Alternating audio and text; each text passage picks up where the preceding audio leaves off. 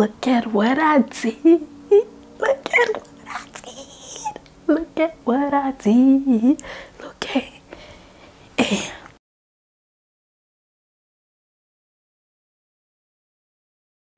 Hey guys, my name is Buhle and welcome back to the By Buhle channel. I hope you guys have been okay since the last time I talked to you guys. I've been teka-teka-ring, but yeah, I guess that's what adulting is about. Also, sorry that my voice sounds like this. Like, I'm sick. I'm sick. I don't know if it's because I was out in the cold or if it's corona, but I'm sick. But yeah guys, so basically in today's video I have recently, as you guys know, I've taken up painting as a hobby. Started in like Jan, and I was just playing around, you know, painting like when I felt like it and whatever, but I was like, hey man, let me do something a little serious.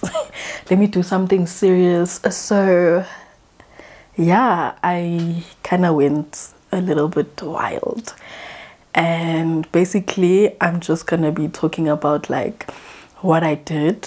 I took a 30-day painting challenge upon myself, and I painted 30 roses for 30 days, and I had never painted a rose in my life. Like the first one, where's it? I didn't put it up, but the first one that I drew before I knew about this challenge.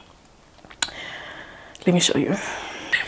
So this is the first one, and it's just like, it's the light at the back. Okay, you can't really see it. Let me do it like this. So this one I painted on the 30th of March, and yeah, look, this is what came out, and I was just like, okay, this is good, this could be good. And then I started painting and painting, and when I painted, this is what I got, and I'm so happy. I'm so happy. Like, I was dying the entire time, but yeah, I'm proud of myself. Anyway guys, let's get into the video. The video is about like things that painting just taught me about myself, about life, about actually painting.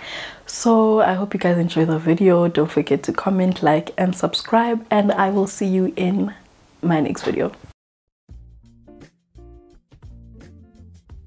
Hey guys, so as you can see, I had decided that, you know what, after doing this 30-day challenge, I am literally going to paste up every single one so I can see it with my own two eyes.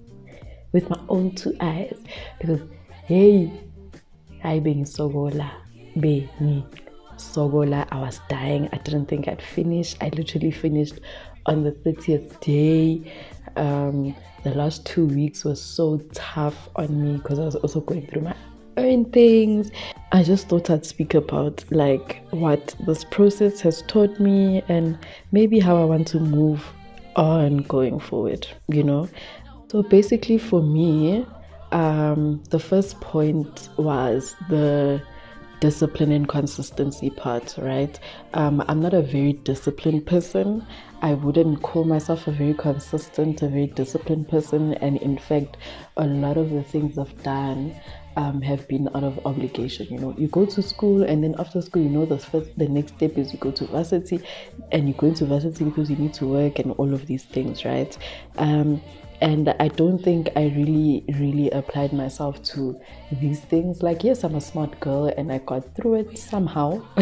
I got through it, but I really don't think that I was really interested in all of these things, right? And with this painting practice, I learned Ubutaibo. Consistency is really key, you know. I think consistency rolls over into discipline, because when you're showing up every day, then you also have the discipline of saying, okay, I'm seeing that this works and this doesn't, and the things you can continue to apply, and the things that really won't work for you, right? And already in the first 9 to 12 days, I was shocked because like I was just really taken aback by the fact that, oh my word, I'm looking at my first painting that I did, like painting number 1, and that looked good.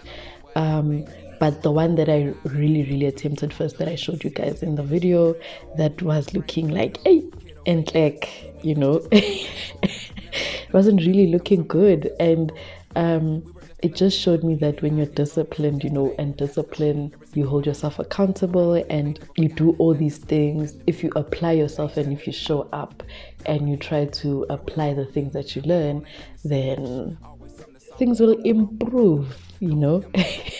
Definitely will improve.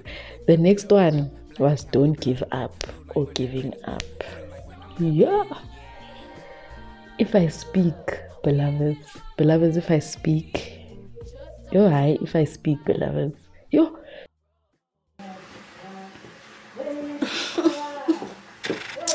Look at me. I'm an artist. I'm an artist, bitches. I'm an artist.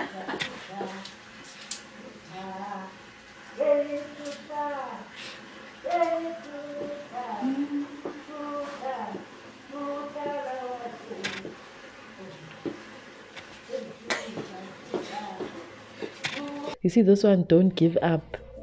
I shame. I was sure that like everything else that I start, I wouldn't finish this because I was already rooting against myself because I just knew Uti that that's been my life, you know.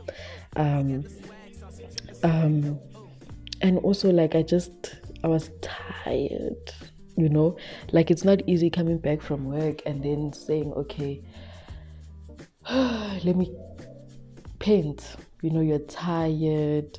You also have like your work deadlines that like kill you throughout the day, and coming back home to paint was just like a lot. And mentally I was also like not in it. I remember like painting it on like day 14 or something and thinking, yo, I'm so tired, I think I should just take a break and then continue like next month, you know, which is like the month of May. And I was sure, you know, because I chilled for like 2-3 days, I was not painting.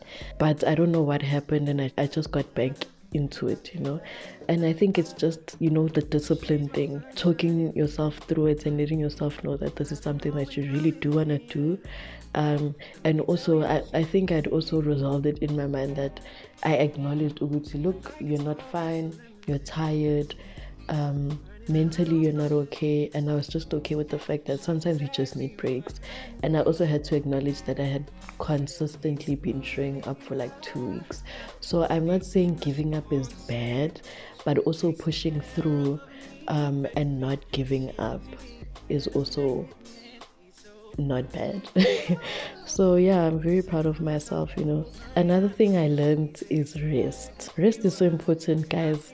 Yeah, I cannot stress enough that rest is so important, you know. In my giving up era of this challenge, I honestly, yeah, I was just really tired. And I guess in that period where like I was taking like breaks, you know, like I try my best to like paint as much as possible during the week.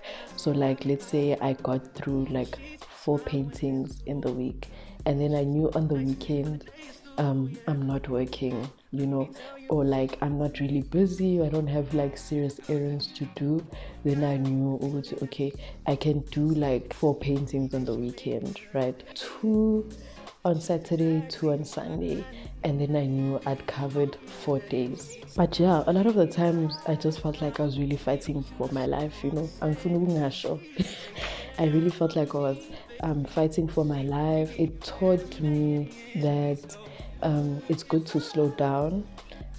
It's good to be patient with yourself as well. In the periods when I did feel like, I actually just need to just rest a bit and then I'll recuperate and come back to it, I'm the most patient person I know. But I was realizing, man, you know, especially on the weekend, like I was just rushing in the morning to get my stuff done, and I wasn't giving myself time to be centered. I've also like taken so much time to just like enjoy my Saturday mornings and like do my things at a slower pace. Obviously, when like on days where I have errands to run, I don't really like to be patient about those. Like I just want to get things done and then come back home. I slowed down. I've slowed down like a lot more now. And I take like a lot of time to myself.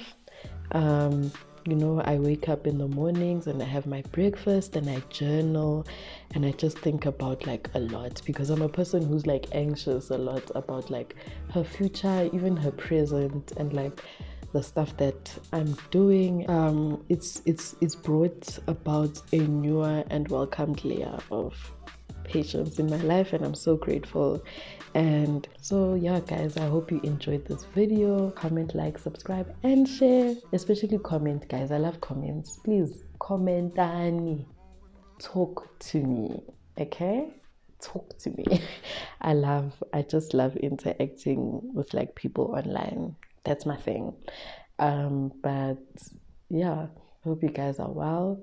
Hope you guys are having a lovely time this month, and I hope you guys are just looking after yourselves. I will catch you in my next video. Bye.